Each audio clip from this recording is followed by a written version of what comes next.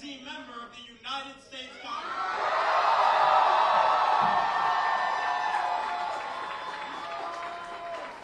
I have a lot of feelings right now. First off, I want to congratulate my opponent, Colonel Calvin Wimbish, for running a great campaign. Along the campaign trail, I was never met with anything but respect and love by Colonel Wimbish. And even though we disagreed on a lot of different things, he ran a great campaign, a grassroots campaign, and I really want to congratulate and applaud that. So, we made history!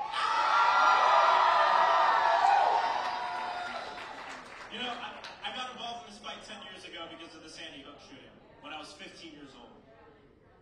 A few weeks ago, I was on social media, and somebody actually commented to one of my posts, and they were mocking me. They said, this kid is a liar. He says that he became an organizer when he was 15. I see we have a lot of young people around here, and I just want to know, raise your hand if you started organizing for a better world before you turned 18 years old. The reason I bring this up is for a simple fact. I started organizing at 15 because I didn't want to get shot in my school. And the fact of the matter is there are so many people in this world, so many families who have lost loved ones, like Manny, who don't get that privilege.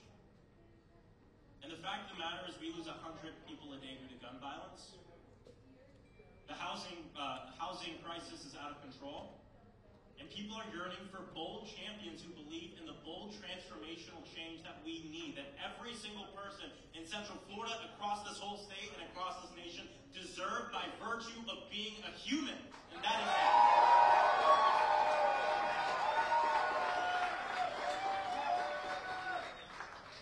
I've had a lot of ups and downs over the past 10 years, and I know a lot of times it can feel like things are impossible or there's no light at the end of the tunnel.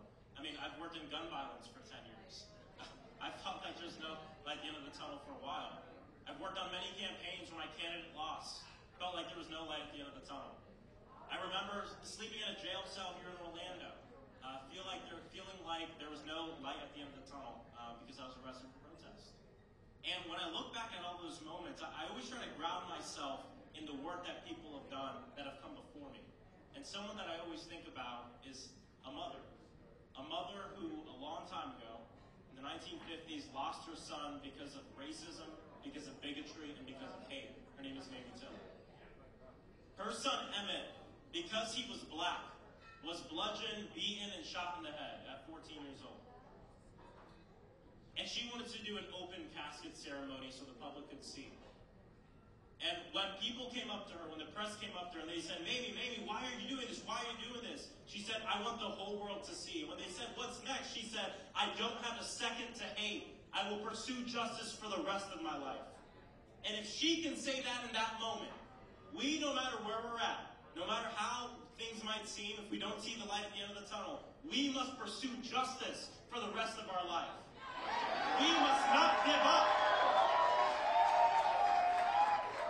We must not give up on the future that we believe, because I'm here and people watching at home, I want Central Florida to know that a better world is possible. A better world is possible, and we all deserve it because we are here right now.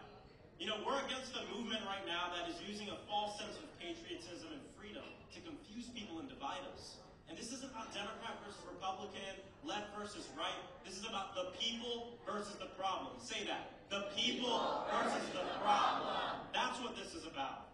Because if you really want freedom, you believe in the freedom to make decisions about your own body. If you believe in patriotism, see, patriotism is about loving your country, but it's more than that. It's about loving the people in your country. No matter who they love. No matter where they came from. That's true patriotism. See, true freedom is when you say no matter who you are, you deserve to be healthy, no matter what job you have, no matter where you come from. That's true freedom. And I want the people in this district to know that I love you. I love you. And I've said this time and time and again, but when you love somebody, you want them to have these things. Because you want them to be able to live their life. That's pro-business. Because we want people to start their small businesses. That's pro-life, and art is because we want people to be able to pursue the things that they want to do in life.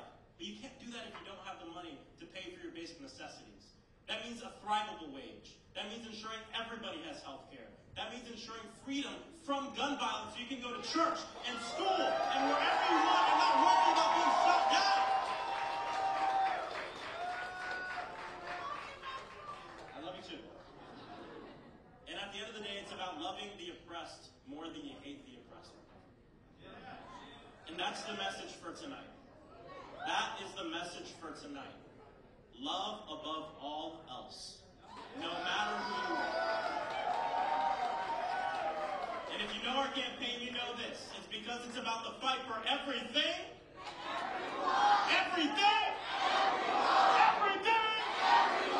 That is what this is about. So whether you're Democrat, Republican, left, or right, it is the people versus the problem. Know that your congressman loves you and will fight day in and day out, even if you didn't vote for me, even if you disagree with me, because this is more than just red or blue. This is about humanity. This is about my success being your success being my success. I'm honored to be the congressman-elect for Florida's district, Florida's best congressional district.